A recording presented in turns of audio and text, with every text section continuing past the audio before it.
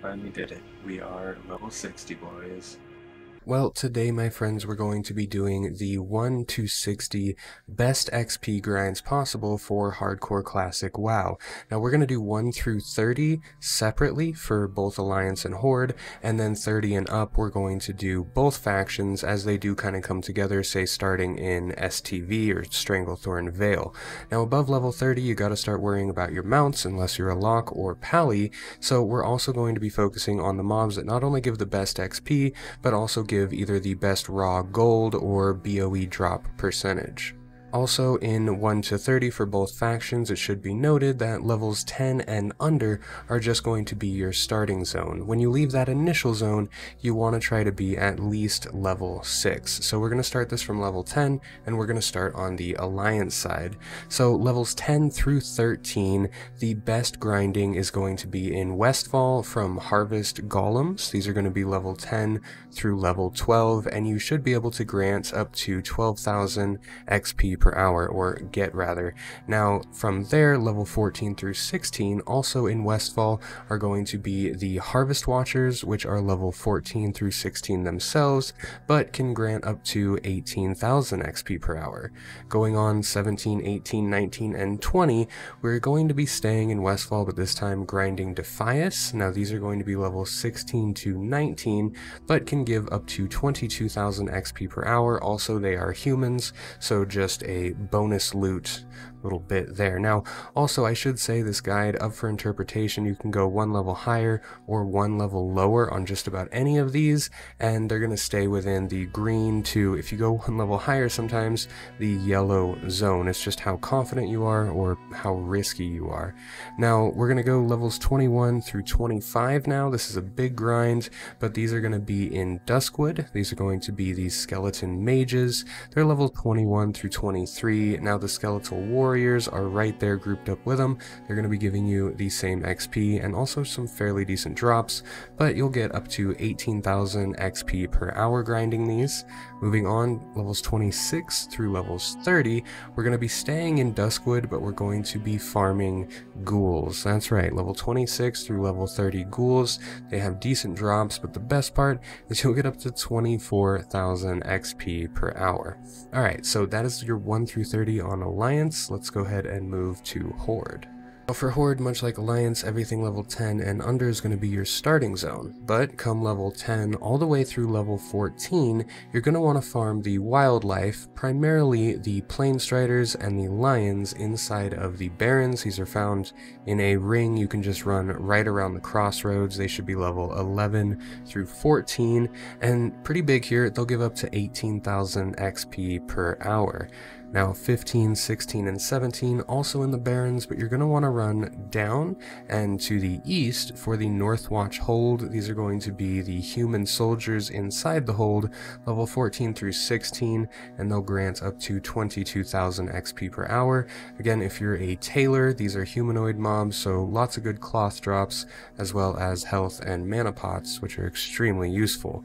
Now levels 18, 19, 20, and also 21, we're staying in the Barrens, no big surprise, but we're going to be farming the level 16 through 19 Raptors, and those guys as well are going to be giving us up to 22,000 XP per hour. It's just the soldiers will become pretty green at that point and just won't give as much once you hit, say, level 18, even level 17. You can go a little bit early on these Raptors, they're not too terrible. So 22 through 24, we're going to be farming the Bristlebacks inside of the Barrens, yet again, yes, these are going to be level 16 through 19, but will give up to 25,000 XP per hour, so about 3,000 more than those Raptors. And again, you could probably start these at 21, just watch out for the casters. They have quite a large aggro range, and they hyper spawn quite a bit as well there, so watch out for that. Now levels 25 through 28, we're going to be going a little bit south down into the Thousand Needles. We're going to be farming the Gallic Centaurs, and these are level 24 through 27. Much like the casters on the Bristleback, watch out for the archers. These will, however, give you 30,000 upwards of 30,000 XP per hour. which is great when you're starting out like level 25. So now 29 through all the way up through 32 you can do these, but 30 we're going to start our both factions just for the gold per hour. So again, in Thousand Needles you're going to be farming the 27 through 31 wyverns, and these will also give 30k XP per hour. So this is really, if you hit level 29 and you get tired of farming the centaurs, because you can find some higher level ones, it's just good to go down to the wyverns so you can maintain that 30k XP per hour. Alright, let's head to Stranglethorn and start doing the both factions with better drops XP guide. Alright, so 31 through 34, even up to 35 if you'd like, we're going to be farming the Stranglethorn Tigers and Panthers, and they themselves are 31 to 35. Now these are going to give 26,000 XP per hour, but all the way up to that level 35, plus their raw gold is fairly decent, and if you're a skinner, you can make really good bank off of all this farming. So at 36, 37, we're going to be going a little bit west over to Desolus. Now some of the best BOE drops I got while leveling were from these mobs. These are going to be the Centaur villages, mainly the Magram village, where the Centaurs are level 32 through 36, and will grant upwards of 30k XP per hour. From there, we're going to be going all the way over to Badlands in the Dust Bowl, where through 38 through 40, we're going to be farming the lesser rock elementals. Now these can drop the Essence of Earth, which is great for many crafters. They're level 37 through 39, and big jump here as they're going to give upwards of 40,000 XP per hour. Okay, from here, 41 through 43, that's a tongue twister for you, we're going to be going back to Stranglethorns. We're going to head south there, and we're going to be farming the level 40 through level 42 Raptors, those as well giving up to 40,000 XP per hour. Are you ready for this? Because it's a loop, something you should be used to at these levels. From here, we're going back to the Badlands to Camp Hag. We're going to be farming ogres. My favorite mob to farm is ogres. They're just squishy big boys, and I've never had issues with them. So we're going to farm the level 41 through 45 ogres. They have great drops and grant up to 40k XP per hour. Next, 46 through 49, we're going to Feralas, or more specifically going to the Freyfeather Highlands, where we're going to be farming the level 44 through 47 Hippogriffs, and they'll grant about 35,000 XP per hour, but the raw gold pickups from these are absolutely amazing for that level, and if you still by now halfway into your 40s don't have your mount, you definitely need to get onto that.